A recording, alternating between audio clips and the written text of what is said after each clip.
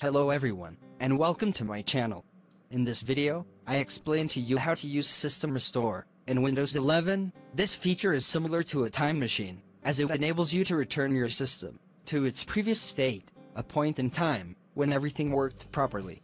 It is especially useful when you encounter issues due to recent changes or updates that did not go as planned. That is, this feature is able to restore Windows without affecting your personal data, such as documents, photos, or music. When you feel that your computer is starting to behave incorrectly and unstable, you can use the System Restore feature to return your computer to its previous, more stable state. But first, you must create a System Restore point, and you can create a restore point in Windows 11 manually or automatically, and the steps for both methods are very easy and simple.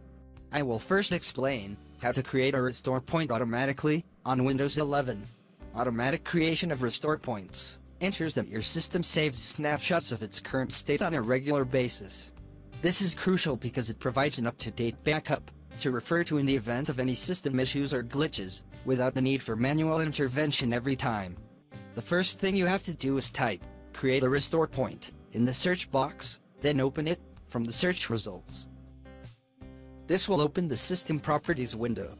From this window, make sure that you are on the System Protection tab. You will find that the system's drive protection is off, which means that a restore point has not been created for this drive or the system. And to create a restore point automatically, click the Configure button. Then select the option, Turn on System Protection, and select the maximum disk space usage.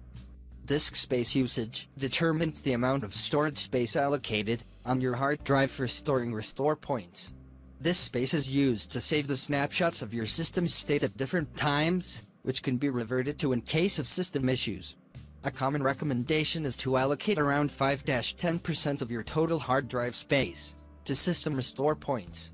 After that, click Apply and then OK. With these steps, a system restore point was created automatically, and you have a restore point created on your computer. You will find that the protection of the system drive has been changed to on. Now, I will explain to you how to manually create restore points in Windows 11. This method is especially useful when you are about to make major changes to your system, such as installing programs or making fundamental modifications to system settings. Manually creating a restore point gives you a specific recovery point to return to if these changes negatively affect system performance or stability. And to create restore points in Windows 11 manually, click the Create button. A window will appear to enter a description of the restore point. When creating restore points manually, it is important to use clear, specific, and meaningful descriptions. This helps you easily determine the purpose and context of each restore point when you need to return your system to that state. Then click on the Create button, and it will start creating the restore point for your system immediately. Creating the restore points may take some time depending on your computer and data. In any case, wait until the restore point is successfully completed. You will see a message stating that the restore point was created successfully, and thus you also have a restore point that was created manually. The System Restore Point in Windows 11 is a vital tool that acts as the lifeline of your computer's operating system. After I explain to you how to create a System Restore Point manually and automatically, I will explain to you how to return to a previous restore point in Windows 11, where you can return your system back to the restore point that was created. It is a crucial step when you need to undo changes that caused system instability or other issues. By specifying a specific restore point that precedes the occurrence of the problem, you can return to the previous restore point in two ways. The first method is through System Properties. Type "Create a restore point" in the search box, and open it from the search results. In the System Properties window, make sure you are on the System Protection tab. And to return to the restore point, click on the System Restore button. Then click the Next button in the System Restore window. If you have more than one restore point, it will appear in this table. Select the point you want. I'll select this point because I've only created one restore point, and then click Next. Then click Finish. A warning message will appear. Confirm it by clicking the Yes button. The system will begin to return to the state that was captured at the chosen restore point. This includes restoring system files, settings, registry entries, and installed drivers to their state at that time. During this process, your computer becomes temporarily unusable, after which the computer will restart several times.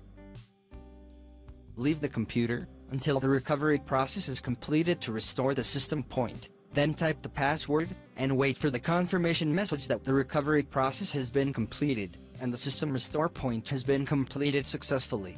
Thus, the steps to restore the restore point have been completed successfully. And there is another way to restore the restore point, which is by booting from advanced startup options. This method is usually used when you are unable to boot into Windows 11 normally. This method is vital in situations where system issues prevent regular startup, allowing you to still access System Restore and return your system to working order.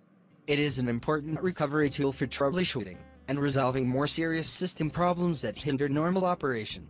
To load the recovery environment for the operating system by booting, click the Start button and select Settings. On the left side, click on System, and on the other side, scroll down and select Recovery. In the Advanced Startup option, click on the Restart Now button.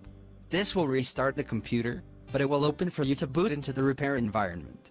Wait a little while until you boot into the repair environment. After that, click on the Troubleshoot option.